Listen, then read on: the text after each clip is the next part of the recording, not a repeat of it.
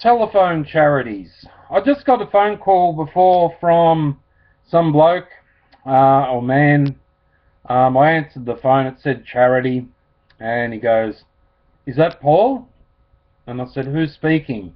And he went off on this rampant speech. I'm collecting for the police sheriff's department. We're wanting to buy them all bulletproof vests and la la la la la la la. And he kept going. I said, "Look," and he kept going. I said, "Are you listening to me, or you going to keep talking?" And he kept going on with his speech. I said, "Well, if you're not going to listen to me, I've got to hang up." And he was going and going, and he kept going.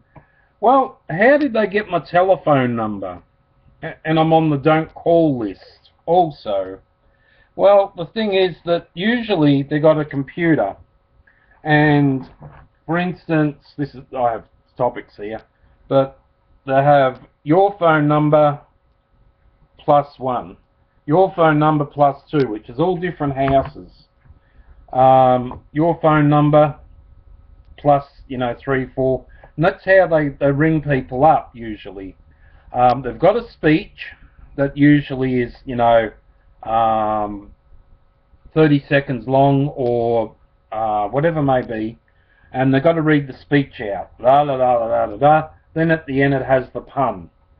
Are you willing to donate to the sheriff's department so they can have bulletproof vests, to save their lives for when they come out to your house and someone pulls a gun on them and shoots.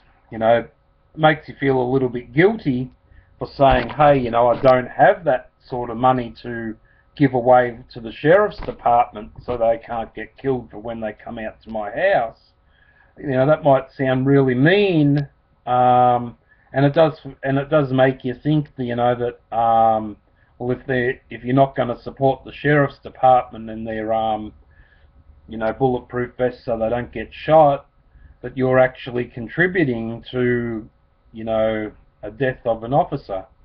As an ex-security guard, I understand a few things on that, but unfortunately I don't understand the part of the guilt that these speeches seem to come up with.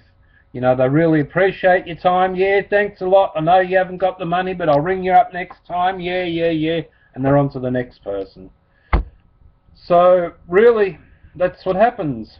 You just tell them you haven't got the money at the moment, which you haven't, or that, some people would say, because I've done telephone marketing before, and you hear 1,000 speeches, of all the different excuses that people have, that I haven't been paid for a month, kids. I just, and you hear all these great sad stories. But your job is to collect money, and, if you can't do it, you move on to the next person. But some of these charities, phone charities, when they ring you up, they don't listen to you. They got the speech and want to buy another, like, oh, geez. And you can't interrupt the speech because that will interrupt their thought pattern afterwards.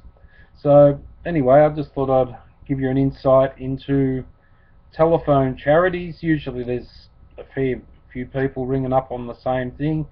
In most cases, people need to be paid for their time. Your donation, these collectors will be paid for their time. Nothing wrong with that either. But not all your money will go to the Buying the Vest Foundation, depending on who they are, I guess.